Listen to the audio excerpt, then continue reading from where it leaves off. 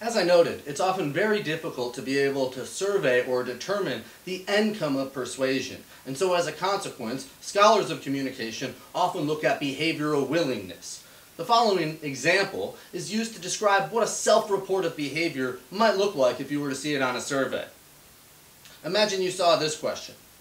If the costs were the same as conventional electricity, how likely would you be to convert to solar energy? Very likely? Somewhat likely? I'd need to know more.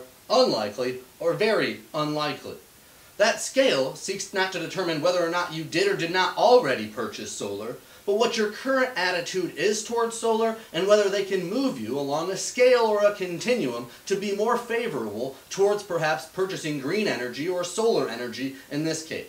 While we can survey for a whole lot of attitudes and behaviors, especially as it relates to something like your willingness to buy solar energy or the likelihood to purchase a particular water heater, it often gets more difficult when we talk about things like your preponderance to be classist or your feelings towards people from disproportionate populations or marginalized populations, right? People don't admit they're racist. And so on surveys, it's more difficult to determine things like implicitly measured attitudes. And so communication scholars and those who study arguments have faced a particular challenge to identify ways that we might address audiences or receivers' arguments in ways that they might not be prepared to understand that they already hold. These forms of implicit attitudes can be difficult to survey and sense out because sometimes attitudes are not as readily accessible.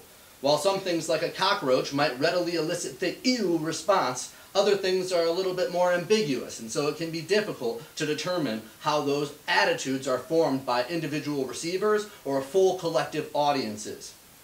Consequently, if audiences don't have the previous experience or knowledge, or if they're otherwise not interested, it might take longer to activate their interests.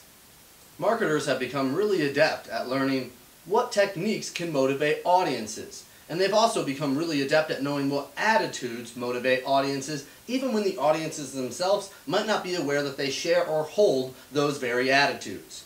So for instance, we all tend to think that we're very unique or that we like very niche and independent things. But we also like to know what's most popular.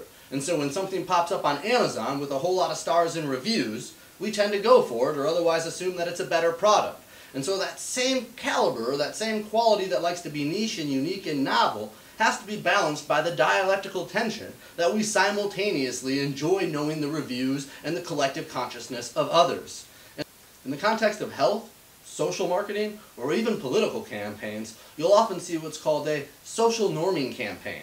Social norming campaigns rely on creating a structure of what is socially acceptable and normal, and then making an argument that either you should join in with what is normal, or you should avoid the deviant behavior from that which is not normal. And so this relies on knowing audiences and individuals' norm accessibility, or the ease with which they can identify their own associations, attitudes, and beliefs. It also suggests that membership within a particular group, what is popular or what is not popular, is central to our self-concept, and that by accessing that through marketing and advertising, we might elicit more strong motivations from consumer responses. This is really important because in-groups might be just simply temporarily associated with even just being named as a group. We'll talk more about that as we transfer into our next lecture about social identity theory. And so in this sense, both our identities, our attitudes, and the social norms all come together to influence how people perceive and define social problems. Accessible attitudes and norms that are otherwise stronger in association tend to have more effects on behavior than those that are least accessible or least recognizable. We might identify some examples of positive social norming campaigns. You see these often in health campaigns, and they're frequently used even around college campuses. Here's one that you see from the Colorado Boulder University that says students drink less than you think. The average number of drinks consumed per week at CBU is 2.2. So this tries to create a normative concept. How much is a normal amount of drinking? What is binge drinking? And what is an acceptable amount of drinking? And what are the majority of individuals who are on that campus doing? Presumably, students would see this message, and if they were binge drinkers, go, oh my goodness, I'm drinking excessively. I don't fit what most people are doing. I should get help, or I should rein in my consumption. Others who perhaps do not drink would see that and know that drinking is acceptable, but only in moderation and in a safe, consumable environment.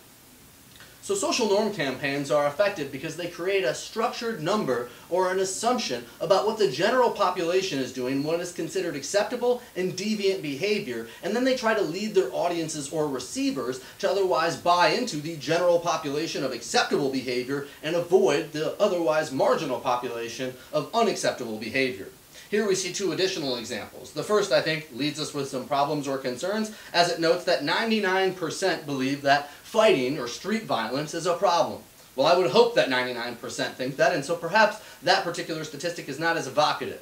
However, the second, that says 74% of college men would intervene to prevent a sexual assault, similarly raises questions. What the hell is wrong with the other 26%?